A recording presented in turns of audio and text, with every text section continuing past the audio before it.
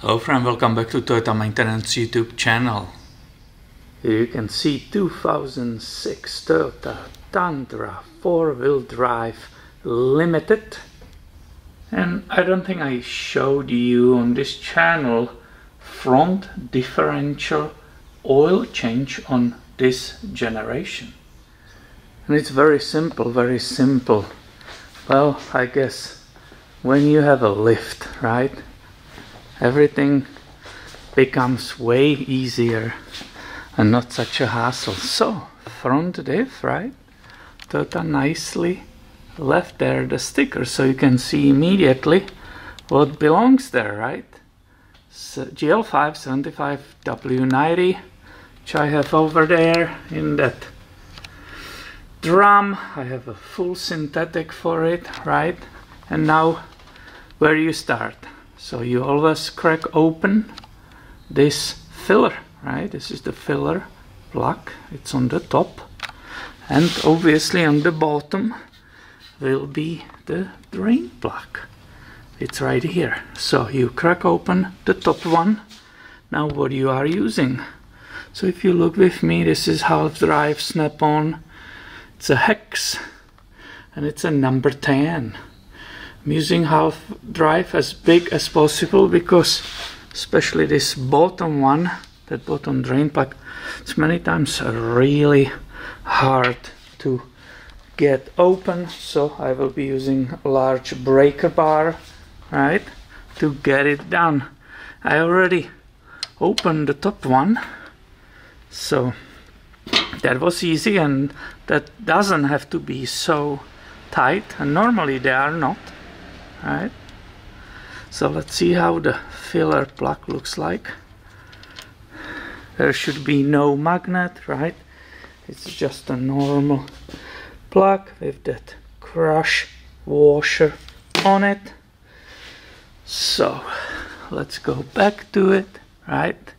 Now you see the filler opening, and let's remove the bottom, the drain plug. I have the drain pan, right, the catching pan ready here. And I broke it loose already. I tied it back because I realized on this gen I didn't show it to you. So you see the oil already. Right, so I will have to push the pan away because the breaker bar, it's long. And then you just go ahead and crack it open.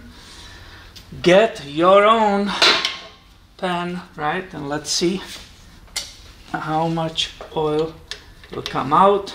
Of course, there is a spec, right? So I see again that washer already is coming.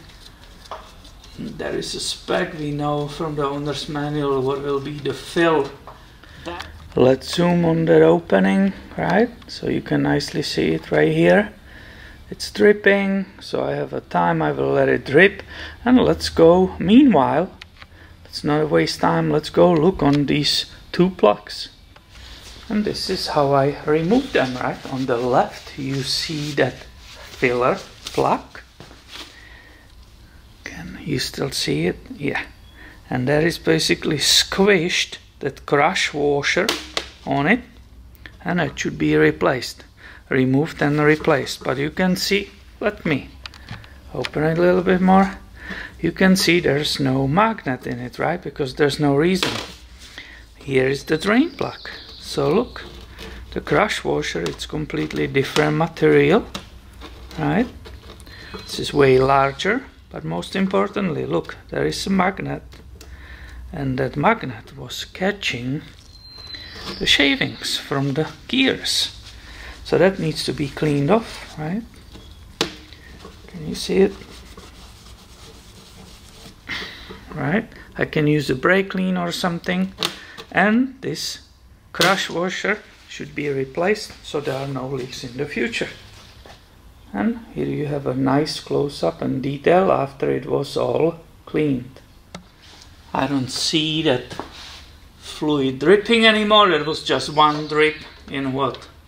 20 seconds, so it's basically empty for my purpose, right?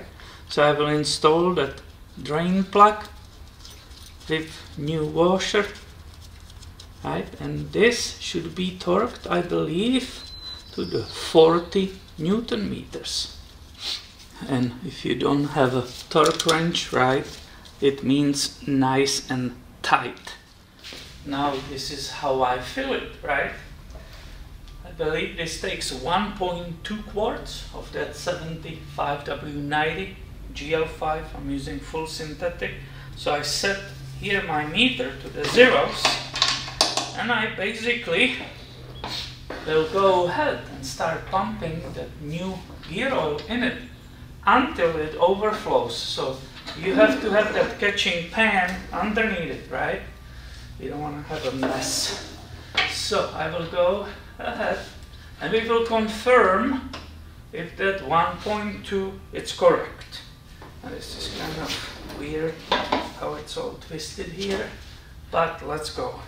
So my meter is in pints. That means I need to put there 2 pints, and we will see if it even starts overflows. It should not, right? Because if it's 1.2 quarts, it should take 2.4 pints. Right? Here the meter is on 2. I will take it out. There is only 1 drop.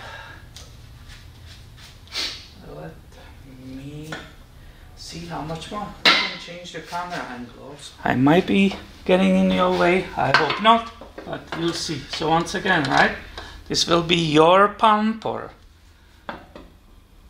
you will probably need a pump because the bottle will not fit there, right? If you're trying to do it yourself. So now this is, I believe, 1.2, and sure enough, I hope you can see it. I just reached nicely the level, because you see that running out. This is just perfect. If I put 1 pump more, it will be waste and it will just be flowing all over.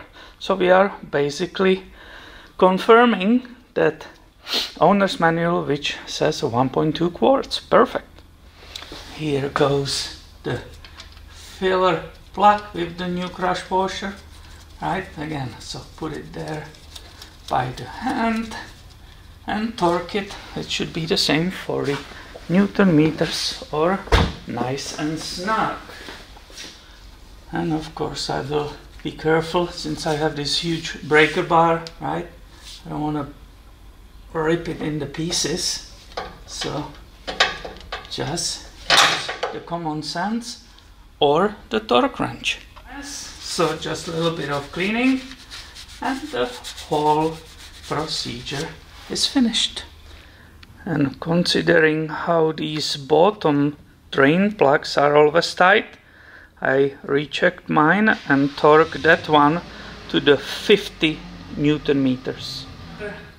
And this is it. It was another tech video for you on this Toyota Maintenance YouTube channel. So I hope you find it helpful, and make sure you are subscribed. I have always way more coming your way soon. Thanks for watching. Have a great day, my friend.